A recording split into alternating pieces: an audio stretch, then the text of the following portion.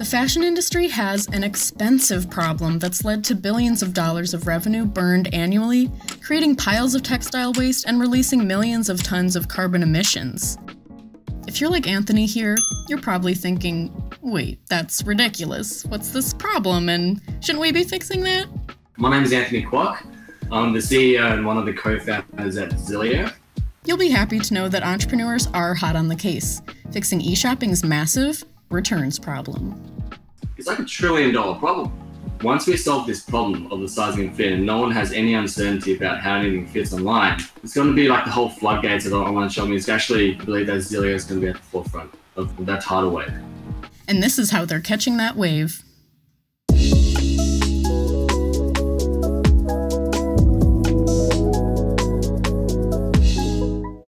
So, first question, what is Zilio and the reason for its creation?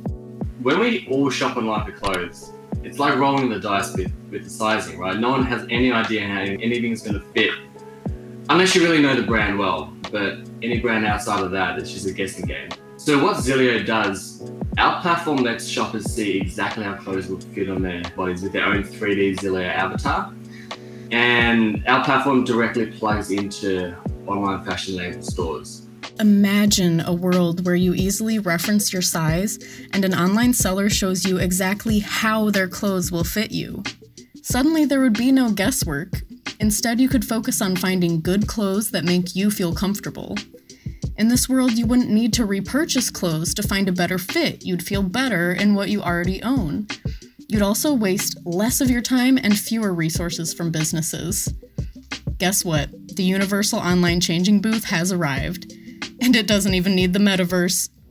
So next to the add to bag button, there'll be a try it on button. And once you click that, you'll be able to see your avatar and all the different fit measurements of every single size in the body. And the reason why we're doing this is because this problem, the uncertainty around the sizing and fit, it's kind of like a double-edged sword, right? For shoppers, obviously you get a really bad experience. Like most people don't shop online because they want to avoid the hassle of returning things, or if you're lazy like me, I'll just use it as a tablecloth. I won't even return it, right? It would just be gathering dust in my wardrobe. So there's the shopping side of things, but on the business side of things, it's like $1 trillion problem.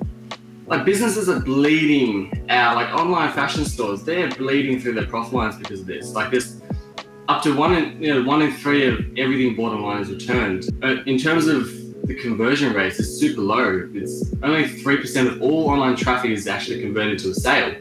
And we know that also sizing and fit is the #1 reason behind most of those things as well, if not all of those things. So we're kind of trying to combat this by just letting people see exactly how clothes will fit in a virtual way when they shop online.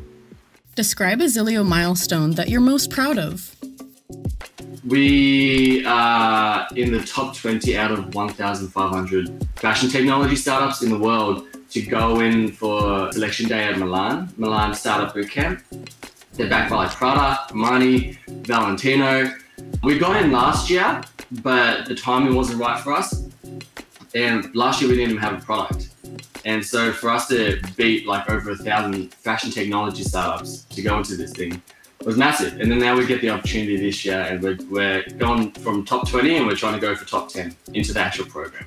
So how does Zilio plan on integrating with the fashion community? We're going to launch into fashion labels at the start, right? And that's our, we're a B2B business anyway. So we'll be launching into fashion labels and then through that we'll be exposed to their customer base for potential users on Zilio. So we'll grow that network like that at the start.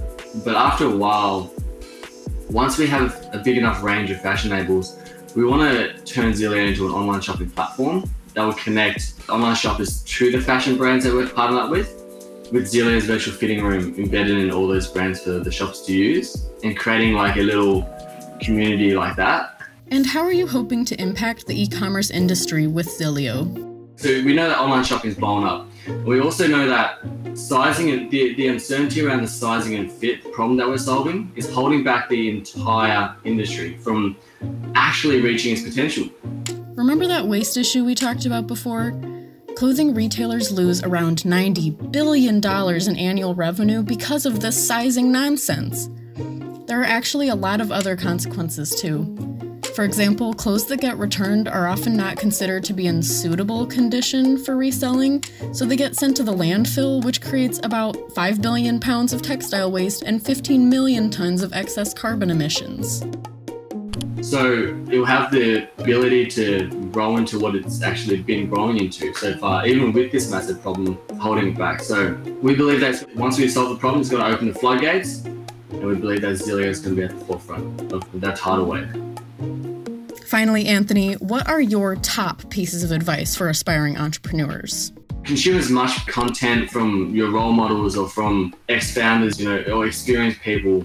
As much content as you can from them, like watch YouTube videos, read blogs, meet them in person, go for coffees, find whatever piece of goodness that you can out of them that you can see yourself kind of adopting those beliefs and absorb the hell out of all those. And I'd say leave your ego at the door and be really, really coachable, especially if you're a first-time founder. But even if you're not a first-time founder, show up as a white belt every day.